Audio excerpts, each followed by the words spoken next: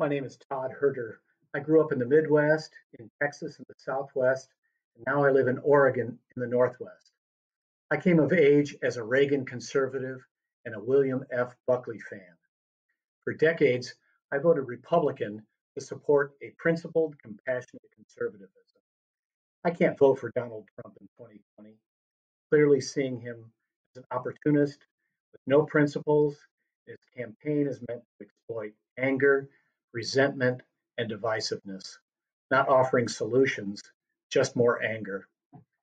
And my son, as a retired Army sergeant who deployed to Iraq and Afghanistan, neither of us can believe that Trump became commander in chief.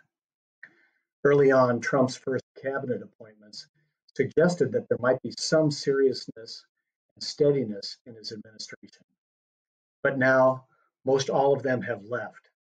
They flat out ran, preserving and hanging out for as long as they could. Only Trump's family and his cronies are hanging on. His daily tweet storms and fragile ego show he is dangerously ignorant and incompetent, and it's just downright disturbing.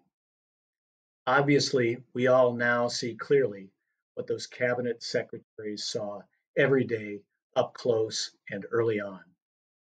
I don't agree with everything Joe Biden and the Democrats have got going, but I have to vote to stop the damage Trump is doing to our democratic institutions and the damage he's doing to our national character.